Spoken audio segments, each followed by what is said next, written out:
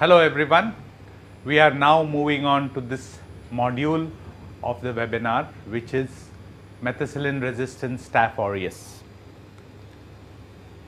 We are all aware of what Staphylococcus is. Staphylococcus aureus is usually referred to as a gram-positive cocci with about 0.5 to 0.7 micromillimeters, strong tendency to form clusters as in a grape.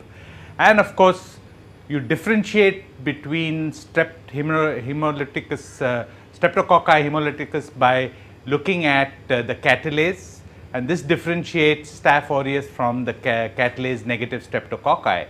And of course, the coagulase negative and the coagulase positive differentiates between Staph epidermis and Staph aureus. Now, basically in Staph aureus, what we look at two different types. One is the methicillin sensitive Staphylococcus aureus, and of course the methicillin resistant Staph aureus, which there are two types of these, and these are the community acquired MRSA and of course the healthcare associated MRSA.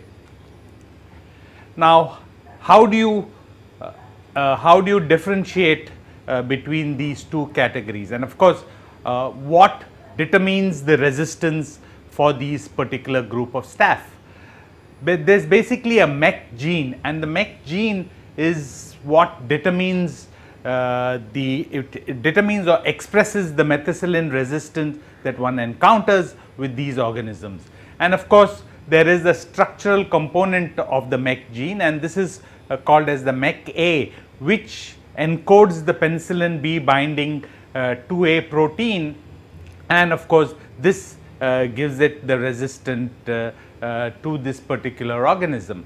And when you look at, when you dissect it further, you will realize that there is a Staphylococcus chromosomal cassette MEC, which there are three types in the nosocomial or the healthcare associated MRSA, and of course the type 4 and type 5, the SCC MEC, which is seen predominantly in the community acquired MRSA.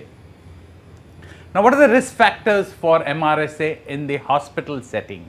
In the hospital setting, there are situations where you get colonization and subsequently infection because of these healthcare associated MRSA, predominantly seen in advanced stage in patients